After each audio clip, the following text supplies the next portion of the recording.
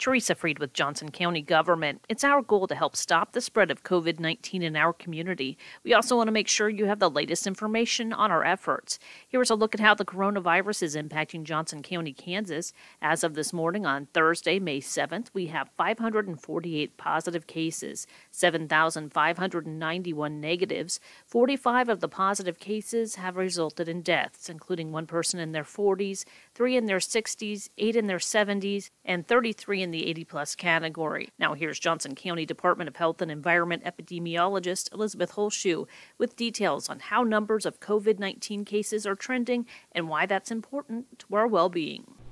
I know that the last few months have been incredibly challenging for people throughout our community and throughout this country. But the hard work of staying at home, staying safe, staying well has worked as we have seen our numbers decline over the last several weeks. This data is all available on our dashboard at jocogov.org/coronavirus.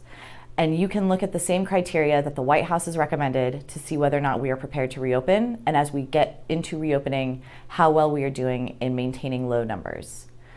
The health department is committed to trying and mitigate the spread of coronavirus, but the reality is that coronavirus is still in our community and is still spreading.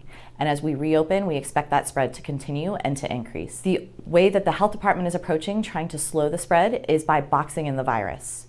We're working on testing individuals throughout the community who have symptoms of COVID, as well as having those individuals isolate themselves when they test positive. We are following up with all of their contacts and asking them to stay home for 14 days to ensure they don't spread the disease to other individuals in our community. This is all very important because we know that on average, individuals with coronavirus can infect somewhere between 2 and 3 people around them.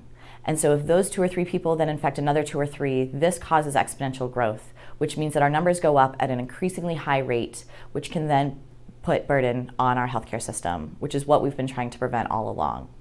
So not only does the health department play a critical role in trying to keep the spread of coronavirus low, but you at home play an even more important role. By continuing to do all of the public health measures that we've been asking for the last several months, wearing cloth masks when you go out in public, staying 6 feet away from individuals and being physically distanced, washing your hands for 20 seconds with soap and water, and when soap and water aren't available, using hand sanitizer, is incredibly critical to preventing our community from seeing a rapid increase in cases. Stay strong, stay safe, stay home. For more information about COVID-19 in Johnson County, visit jocogov.org/coronavirus. You can also subscribe to a daily e-newsletter with the latest data and precautions being taken in the county and state.